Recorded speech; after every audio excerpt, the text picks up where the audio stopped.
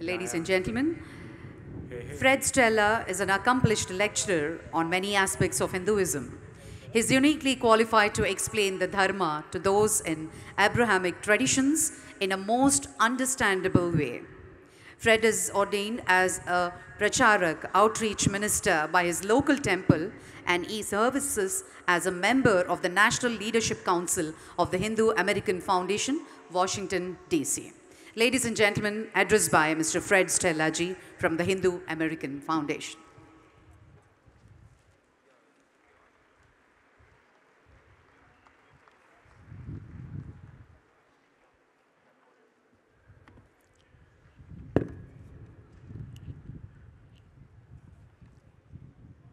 Namaste and hello, and please take my greatest gratitude for just a wonderful time here at Kanha. 3 weeks ago, I didn't know this place existed. I promise you, many in America will know that it exists upon my return. I want to mention a couple of things. First of all, yes, it's true that I am representing the Hindu American Foundation. I'm also representing the West Michigan Hindu Temple and also the Kaufman Interfaith Institute. And I want to thank a number of people here, really, all of the people who have been so kind to me, who have shown me around. I want to thank Daji. I spent some time with him earlier this week. I want to also thank Madhav Reddy ji, my benefactor and the person who is most responsible for me being here, and Ananya Rao. She's had the inauspicious duty of finding me when I wander off and get lost, which I am prone to do. She's been just wonderful at that. So I thought that I would offer you a brief profile of Hindu Dharma in the United States right now. I'm not sure if you are aware of a couple of statistics. Are you aware that of all of the religions in the United States, the most educated are the Hindus? And we only make up, what, less than 2% perhaps. In income, Hindus are number 2. The second most earning religious group in America are the Hindus. Now, keep in mind that having great education and great income is not the be-all, end-all of a religion.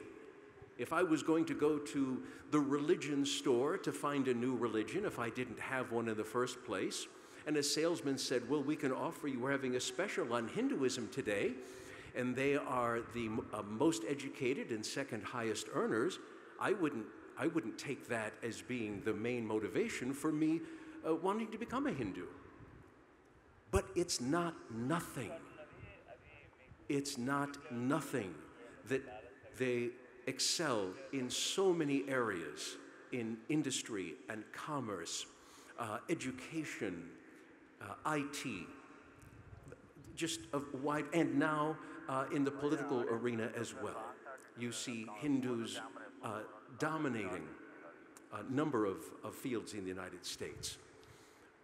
But here's something, you see, one of the reasons that the Hindus in America are highly educated and high earners is because the people who migrate from India tend to be already quite well educated, already involved in professions. So when you look at the other immigrants who come in with nothing, people who come in from Mexico or Central America or Africa, you can't compare them. We understand this. However, I've worked with the Bhutanese refugees. I think many of you are aware that the Bhutanese people of Nepali origin who are Hindu were expelled. 100,000 of them were expelled from the country of Bhutan. They lived for many years in refugee camps in Nepal. Finally, they were resettled in other countries. And America took a great number of them. These people, 20, 15 years ago came with nothing, like other people, and today they thrive. They are now one of the highest earning and best educated of all of the refugees who've ever come into the United States. So there's something about the Dharma that breeds success. Now, the picture in America with Hindus today isn't all rosy. For one thing, we are challenged by both the people on the extreme right of the political and social spectrum with white Christian nationalism, and we are challenged by the extreme left, the Marxist-leaning people, particularly on college campuses. And we at the Hindu American Foundation are working tirelessly to make sure that the Hindu American is able to practice Hindu Dharma, is able to integrate into the greater society with no fear, with no trepidation. We work in the political arena. We are nonpartisan.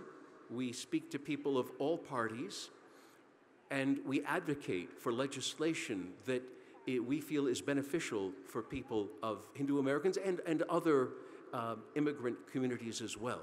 We work in the field of interfaith. We try to find common ground wherever we can and work towards a better America, particularly with those religions that have a high number of immigrants, but others as well. We work in interfaith. We try to find common ground, and we seek to maintain the closest bonds with those people who are willing to sit down and talk with us, willing to advocate for us, willing to be our friends. We also work in the field of education, where textbooks are grossly misrepresenting Hindu Dharma. You would not believe some of the things that are written about Hinduism. One of the reasons that the other religions have not this problem at the moment is because they came to the table quite early. Hindus are coming quite late. And so we're still fighting the battle of making sure that textbooks, especially for the really young people who are like 11, 12 years old, we're trying to make sure that they are not bullied because of the information that is given to them. And we also work with those people who are attempting to affect social change, affect the environment, affect social justice. So we're quite busy at the Hindu American Foundation. And I want you to know that the people at HAF all feel, whether they are of Indian origin or like myself, someone who came a little late, as you might guess with a name like Fred, I don't have an Indian background, I'm Italian American, and I want to give a shout out to all of the non-Indians who are here who are embracing the Dharma. We found something special. So I just want to leave you with the knowledge that the people who have left the shores of India, who have started families in the United States and other places in North America, we keep India in our hearts. This is our spiritual home if it's not our legal home. So namaste, God bless.